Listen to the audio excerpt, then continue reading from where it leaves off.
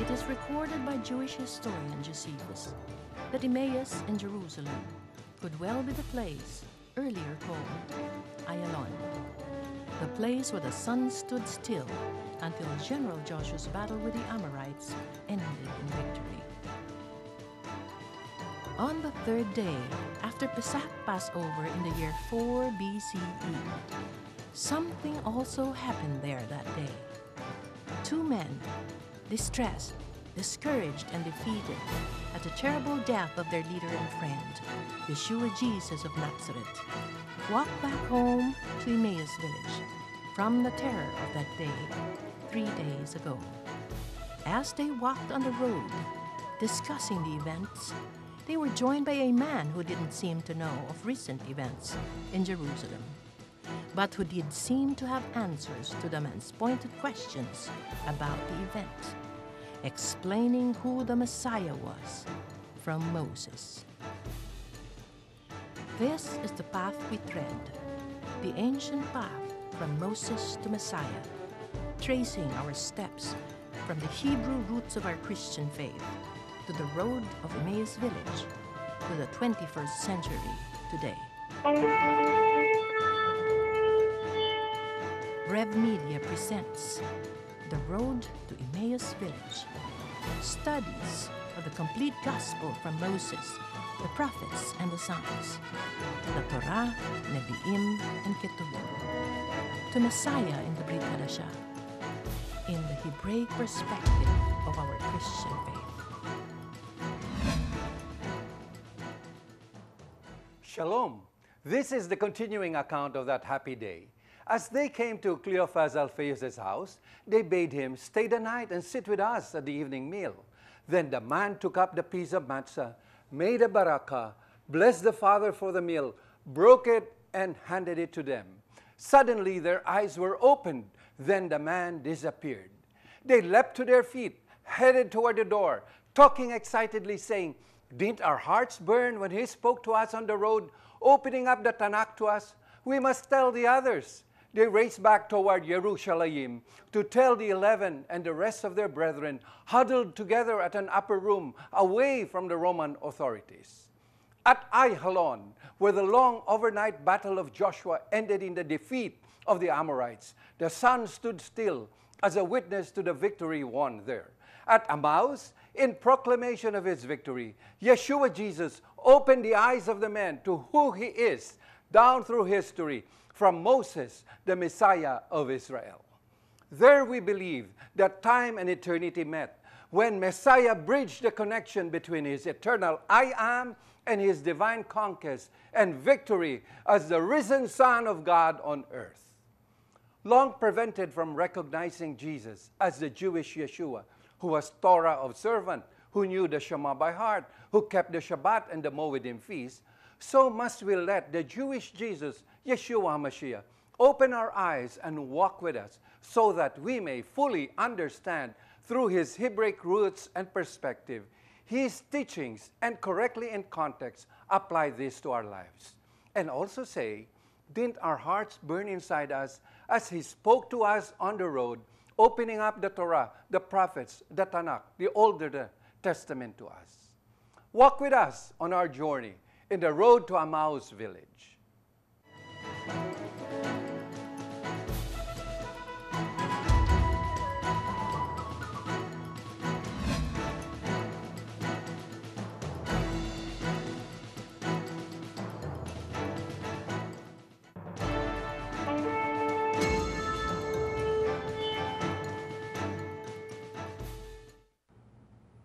Shalom, peace. We begin by thanking Abba, our Father, Yeshua HaMashiach, Jesus Christ, his Son, and the Ruach HaKodesh, the Holy Spirit, and our friends who pray with us to continue producing this Yeshua-centered Messianic educational TV program. Shabbat Shalom, everyone. Bereshit, or Genesis 2:3, Shabbat blessings be upon all us. Let us now honor Abba, our Father, and set this day apart with this prayer.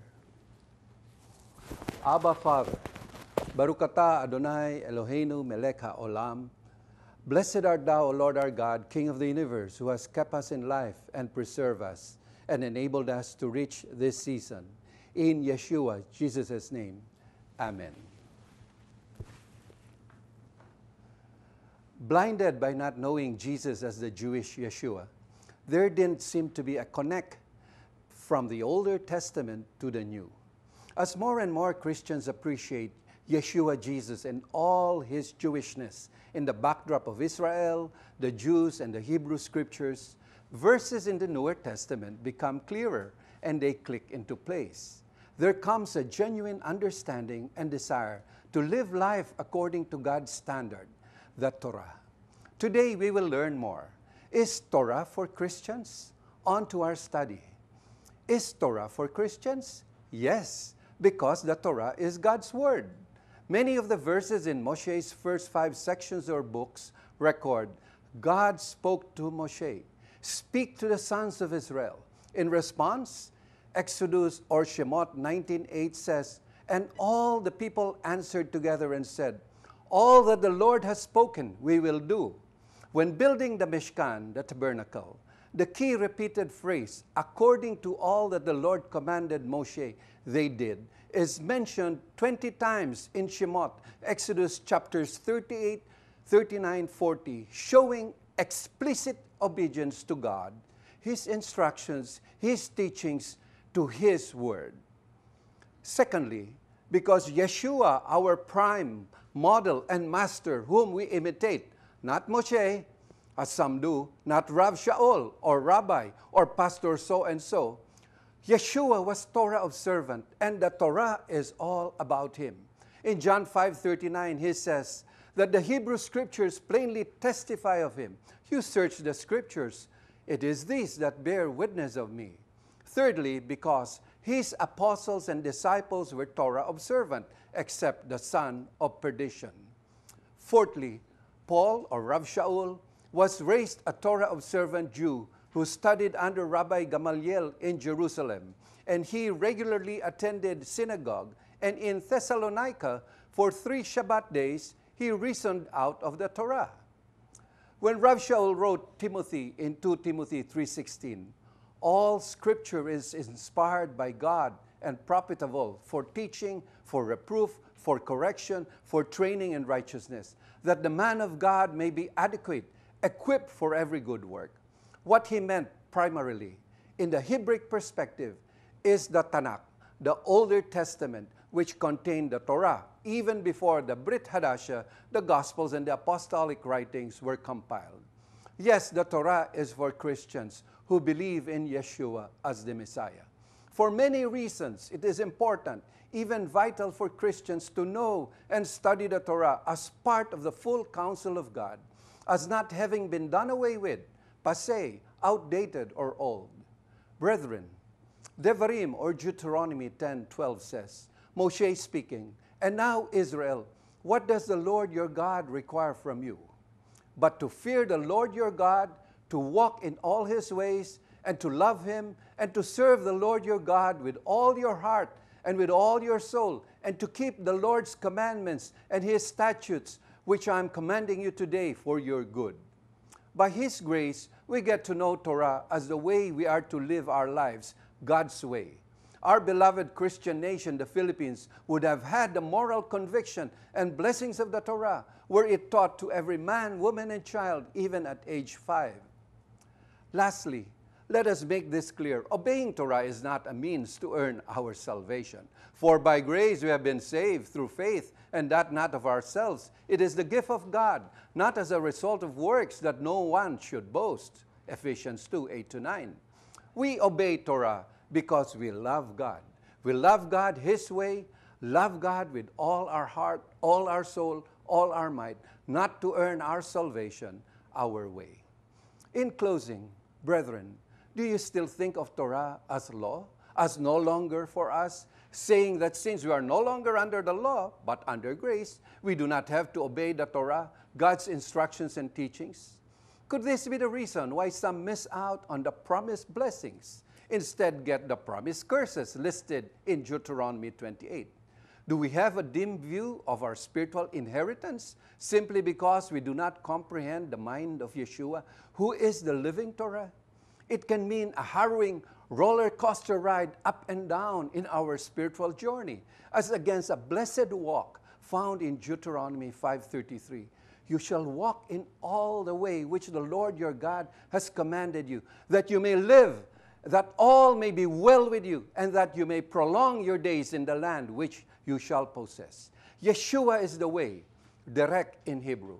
Open your hearts to let the Ruach HaKodesh draw you close into this end-time move of God. Yes, the Torah is for Christians today. Next week, to be true Talmidim or disciples, we will take up why we must study the Torah in context in the light of the Brit. Study the parasha for next week. Find out more as you watch Road to Emmaus Village, Saturdays every Shabbat. In the next portion, meet the Messianic rabbis. We are blessed to have a true yoke fellow from New York, New Jersey, USA, who will help open our eyes to this Shabbat's double parasha reading. Behar, meaning on the mount, and Bekukotai, on my statutes. Messianic Rabbi Andrew Dinnerman. Stay tuned.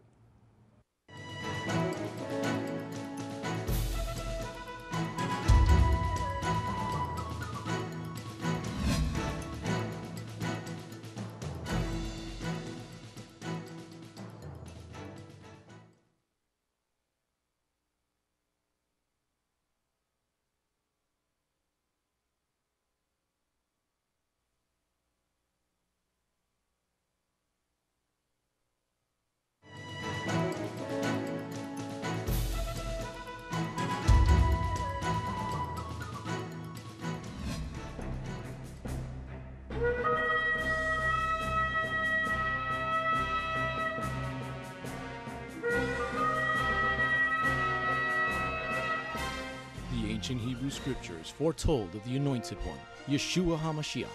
The Messiah Yeshua came to call the people back to the truth of His word and to follow that righteous path. Yeshua then called Jewish men to be His disciples.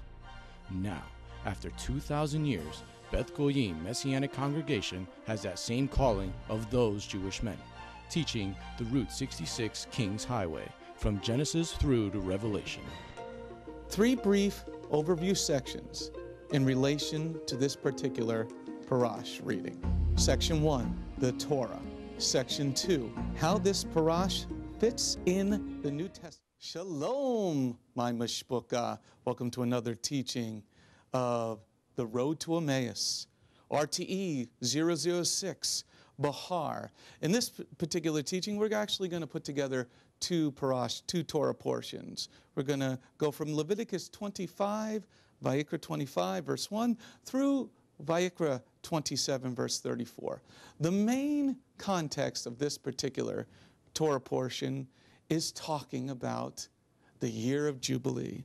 I wanted to wear a special tie for this particular teaching. It's my tie with the man with the shofar on, because it says in Vayikra chapter 25, verse 11, and it goes through verse 18, but we're only going to read verse 11, and I'll explain it.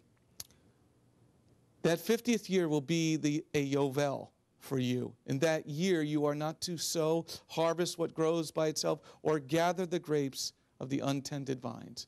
The 50th year is what's called the Yovel in Hebrew, but we may know it as the year of Jubilee, when the captives are returned, when everything is returned to its original owner. So what happens is, if you had sold a piece of property to your fellow brother, your fellow Israelite, let's say I'm from Benjamin and I sold something to Yehuda, I would then get it returned to me in the 50th year. If I had not purchased it back by then, everything, and the Lord is talking about everything in these chapters, gets returned back to its original owner.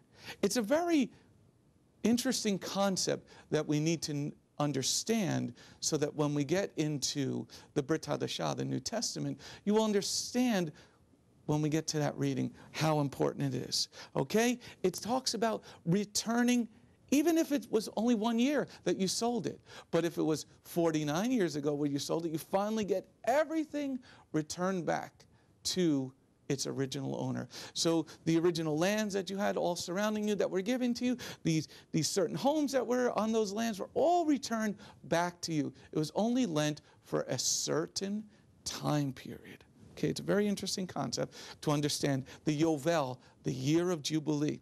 Okay, also in this parasha, in chapter 26, it talks about the Lord building his tabernacle with us, of him dwelling with us, of wanting to be with us, to dwell with his people. How many of us would not want Adonai, Yehovah, to dwell with us, to be with us? So he talks about making this tabernacle, not making idols for ourselves, not having statues of people, statues of different deities. The Lord did not want any of that to be in his place. He wanted to put his tabernacle to dwell with us. And now that the temple is not there anymore, it dwells within us. And we are the tabernacle of God. So are you putting any idols into your life that you need to get rid of, especially when it comes to the year of Jubilee? Okay? And the Lord talks about here in chapter 26, verse 16, then for my part, will do this to you. I will bring terror upon you, that if you don't do what he asks, he will bring terror. But if we are doing what he asks, he will protect us. He will provide for us. He will give us rain in its proper time with the proper amount.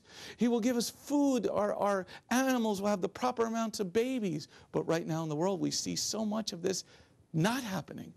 In Europe, miscarrying of lambs and animals being deformed, children being deformed all around the globe, more so than ever before. It's because he's not tabernacling with us, because we're not tabernacling with him. Now, we come back in our Brit Hadashah reading, in our New Testament reading, why it's so important to understand how everything will return back to its original owner. When we look at the Gospel of Matthew 27, and we look at verse 15 through 17, we see an event where Yeshua was going to be given up. It was between him and Barabbas. Look at verse 15. It was the governor's custom during the festival to set free one prisoner whom the crowd asked for. So here, during this time, Pilate was doing a custom of setting a captive free during what would be the Jubilee year. Maybe it wasn't that year. Well, let's not go to that point right now. But what he is setting a captive free. A choice that was going to be made by the people to follow God's ordained word and not giving up Yeshua since he had done nothing wrong, of allowing him to go to the crucifixion and be put on the cross by the Romans. Okay? So here there was a captive being set free. And how that ties together with the year of Jubilee is if you look in Luke chapter 4, verse 18 and 19. The Spirit of Adonai is upon me, therefore he has anointed me to announce good news to the poor. He has sent me to proclaim freedom for the imprisoned and renewed sight for the blind, to release those who have been crushed, to proclaim the year of the favor of Adonai. So here it is. If you did not understand Vayikra, Leviticus, you would not understand what Yeshua was saying. Is he is saying, setting the captives free. The year of Jubilee, the year of the favor of our Lord. Everything getting returned back to the Lord. And that's what he's asking for us today. Is if we could return back to him, then he will tabernacle with us. He will be in our Mishkan, this temple. He will bless you if you follow his commandments, if you follow his rules, if you don't have any idols in your life. That's what Yeshua was talking about, to say the year of the Yovel, the year of the Jubilee. He's saying to us, follow in my ways. Follow in my commandments. They are just, they are true, they are good, they are loving. And he's saying to us, follow for the year of Jubilee. So here when he's talking about in the Gospel of Luke, he has come here to set us captives free, to return us back to its original owner. Who is the original owner of us? It is God Almighty, Adonai Sivaot. It is Jehovah, our King. The Yud, He, Vav, He. He's setting us free to go back to his ways. But if you don't want to, it is your choice. But then he said in this parash that he will send terror among us. He will send scorpions. He will send plagues. So the choice is that we have to make is, do we want to hear that shofar for the year of Jubilee is coming? Amen. Beth Goyim is located right outside of New York City. Beth Goyim is a congregation where Jew and Gentile worship Yeshua the Messiah as one people, following the Route 66 King's Highway. Genesis to Revelation, the only perfect word of Adonai. For more information on this end-time ministry and how you can get back to the proper roots of the faith and a closer walk with God, call 973-338-7800. That's 973-338-7800. Or check out our website, bethgoyim.org. That's BETHGOYIM.org. Or houseofthenations.org. Be with us live on the Lord's Day, Shabbat, Saturday, 11 a.m. Eastern Standard Time for the sounding of the shofar and the Word of God in English and Spanish. You can also be with us live Tuesday evening at 7:15 p.m. Eastern Standard Time for Messianic Torah Time Bible Study. It's all free. Just click the on-air button. It is that simple. Remember, bethgoyim.org or houseofthenations.org. 973-338-7800. 973-338-7800.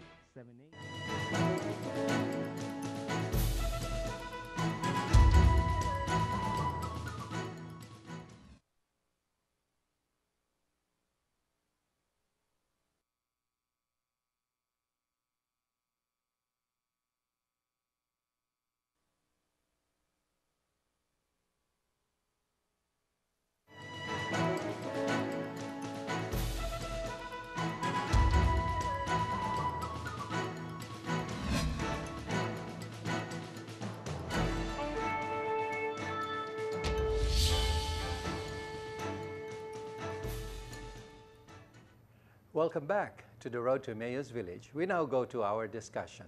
With me is Brother Joshua Aron, pastor of Hillel Ministries International, Pennsylvania, USA, and worshipinisrael.com, Haifa, Israel.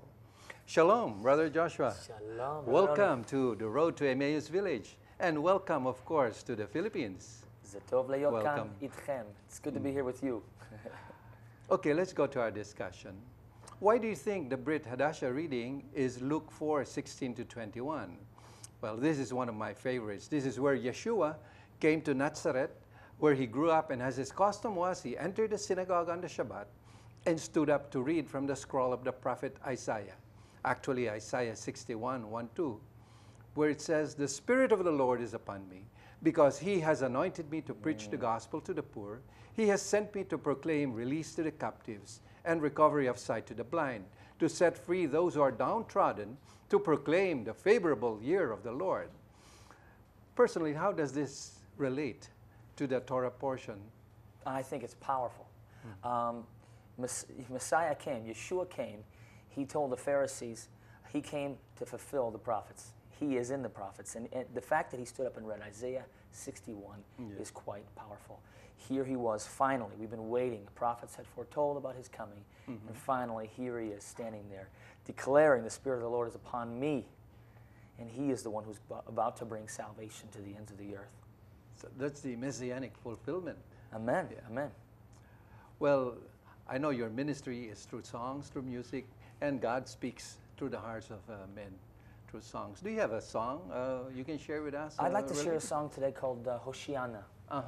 Okay. And you may know it as the English word Hosanna. Hosanna, yes. But the Hebrew that they were saying simply means Hoshiana. Hoshiana. It means save, please. Save, please. Save, please, yeah. And I'll just sing the chorus. Hoshiana, Hoshiana, Hoshiana. We will sing of your salvation. Hoshiana,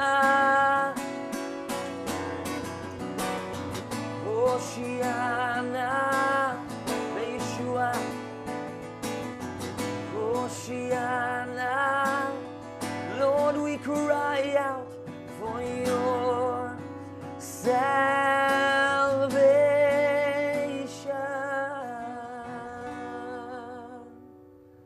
Wow. Perhaps in the TV audience now, there are the downtrodden, the blind, the captive. That may be their heart's cry. Amen. Could I ask you to lead them in a short prayer? We read in Isaiah, the Spirit of the Lord is upon me because He's anointed me to preach the good news. And Yeah. he is the Savior. He has come to bring captives, to set the captives free, and to provide for the poor. And if you're out there and you want to cry out and say, Hoshiana, and may this be that day that you cry out His name, Yeshua. Lord, I just pray, Lord, that those in our listening audience would cry out to your name and say, save, please, Lord, because only you can save. Hashem Yeshua, in the name of our Lord and Savior. Amen. Amen. Thank you very much, Brother Thanks, Joshua, Pastor Ronnie. for that interesting sharing. Dear audience, if you feel you want to learn more of the Jewish roots of our Christian faith, join us next Shabbat, 10 a.m. to 6, at Beth Israel Jewish Ministries International, Philippines, at the Ends of the Earth Prayer Tower, 24th floor, Strata 2000, Ortigas Center. Also, we'd like to invite you to observe the next feast in God's Hebrew calendar, Erev Shavuot, Pentecost, May 26, next Shabbat, 6:30 p.m. at the Ends of the Earth Prayer Tower. Dinner tickets are available. Also, not to forget, for Joshua's CD, Joshua Aaron Live Messianic Worship, log on to www.worshipinisrael.com or www.theroadtoemmausvillage@live.com. Pastor Joshua, can you please extend the Aaronic blessing to our audience in Hebrew? I would be happy to. יברכך אדוני וישמרך, יאר אדוני פניו אליך ויחונך. יישא אדוני פניו אליך וישם לך shalom. Until next time then, this has been your host, Brother Oni, declaring upon you Adonai's Aaronic blessing in English. The Lord bless you and keep you. The Lord make His face shine on you and be gracious to you. The Lord lift up His countenance on you and give you peace. In the name of Yeshua HaMashiach, the Prince of Peace. Amen. Since today we end our study of Vayikra, Leviticus, we say, Chazak, Chazak. Venice, Chazak. Be strong, and may we be strengthened. Shavua Tov, a blessed week ahead of you. Shalom. Shalom.